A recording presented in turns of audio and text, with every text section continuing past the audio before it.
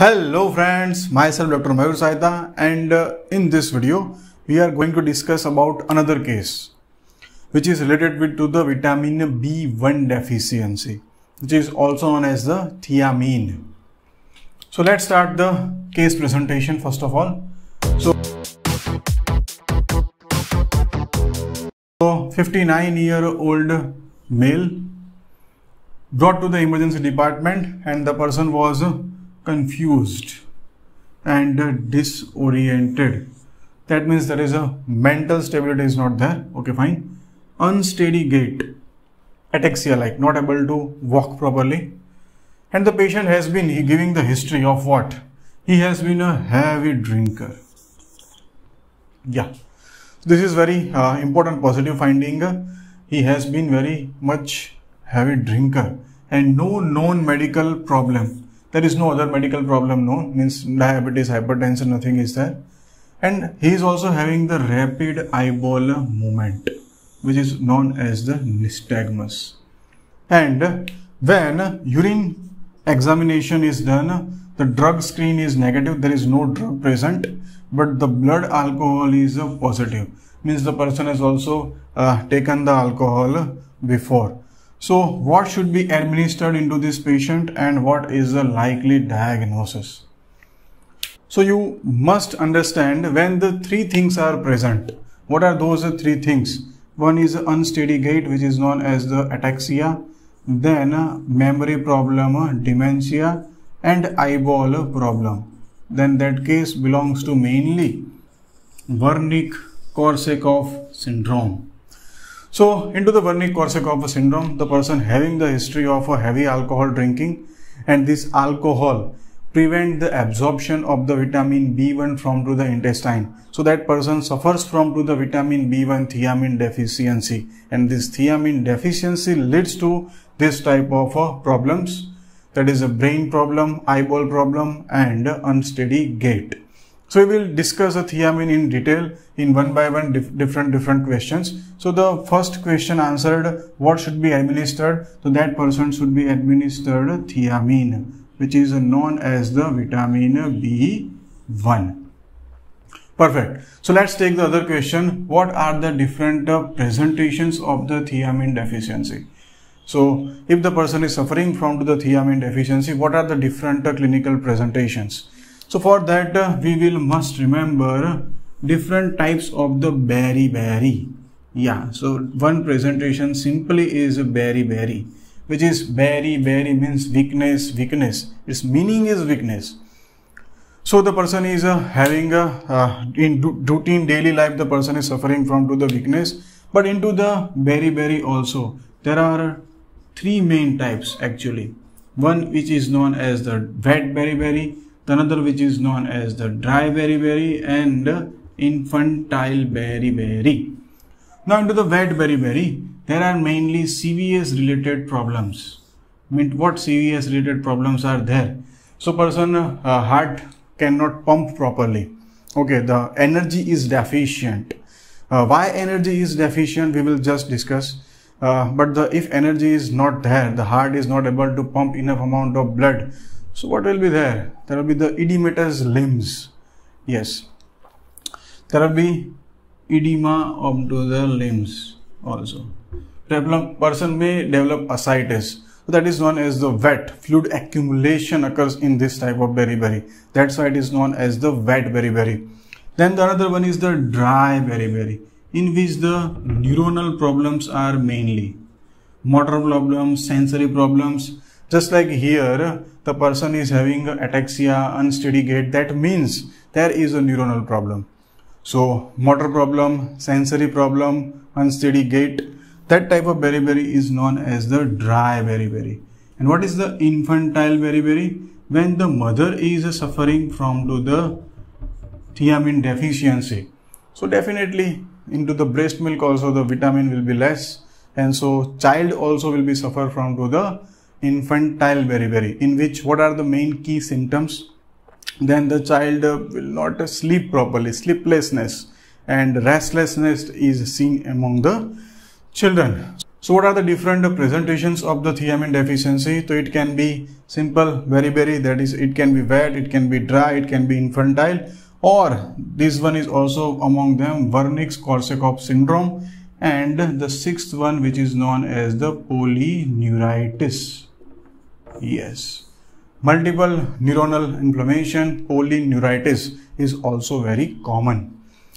Now what is the coenzyme for the thiamine? So what is the coenzyme form of the thiamine? Then you must understand TPP, which is known as the thiamine pyrophosphate. Thiamine pyrophosphate. There are two phosphates bind with each other, and they are bound to the thiamine ring. So thiamine pyrophosphate, it is the coenzyme form of the thiamine. Now describe the reactions in which it works as the coenzyme. So we will remember three main key enzymes in which the thiamine pyrophosphate plays the key role. Now what are those enzymes? So they are actually belongs to, you must take yourself to the TCA cycle. Very important cycle. Yeah. It is the hub of metabolism. Lipid metabolism, carbohydrate metabolism, protein metabolism. Ultimately everything reaches to the TCA cycle. But into the carbohydrate metabolism, this mainly plays the role. So PDH, pyruvate dehydrogenase. There are two dehydrogenase enzymes in which the thiamine pyrophosphate plays the key role, and 5 alpha ketoglutarate dehydrogenase. So among the two main key enzymes, one which is the pyruvate dehydrogenase. What is the role of the pyruvate dehydrogenase? To convert pyruvate to the acetyl coenzyme A. So before, acetyl coenzyme is the main requirement for the TCA cycle. So pyruvate is not converted into the acetyl coenzyme A when there is a deficiency of the thiamine, because for the functioning of the PDH, which is the pyruvate dehydrogenase, its functioning thiamine is required. So acetyl coenzyme is not formed, and it is the main fuel for the ATP production, and so ATP production is deficient. And if the ATP production is deficient, which are the main key organs which require the energy in continuous amount? So one is the neuronal symptom and another is the cardiovascular symptoms. So that's why if the vitamin deficiency is there, the energy production is affected, and mainly neuronal and the cardiac tissues are affected.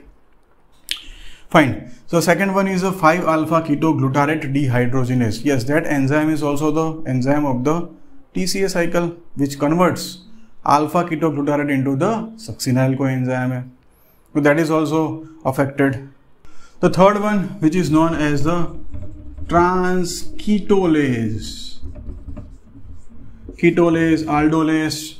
Yes, these are the enzymes mainly playing role into the HMP shunt pathway, hexose monophosphate shunt pathway, which is the key pathway for the production of the NADPH.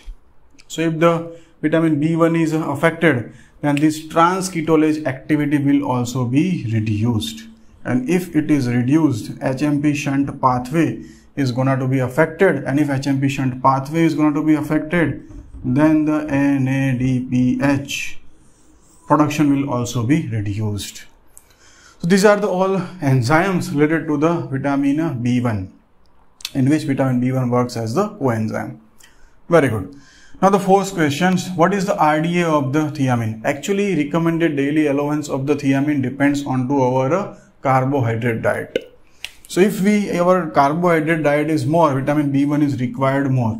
It is almost required 0.5 milligram per 1000 kilocalorie. So normally we require 2400 kilocalorie. If the person is working very hard, 3000 kilocalorie. So its recommended allowance will also be vary between 1 to 1.5, or you can say 1.5 to 2 milligram per day. It's clear. So 0.5 per 1000 kilocalorie. Now the fifth question, who are more prone to develop the thiamine deficiency?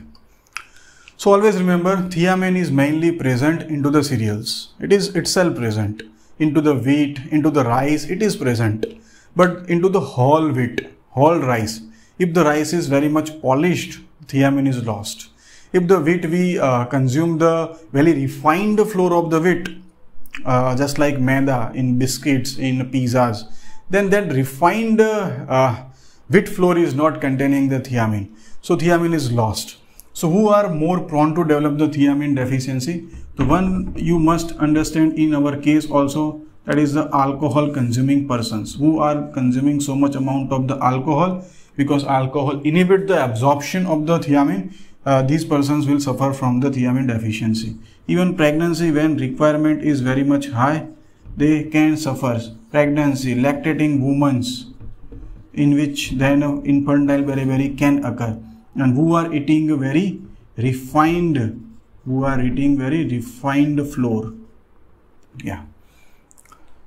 means refined wheat, refined you can say polished rice, they are also very prone to suffer from the thiamine deficiency. So thiamine, very important vitamin for our body's metabolic functions. So now you can directly link why this wet beriberi, dry beriberi occurs. You can say severe symptoms, neuronal symptoms, and in our case like Wernickekorsakoffsyndrome syndrome, how it is linked with to the thiamine deficiency. So it is through the enzyme activity. As a coenzyme, thiamine works. So this is all about today's video. Thanks for listening.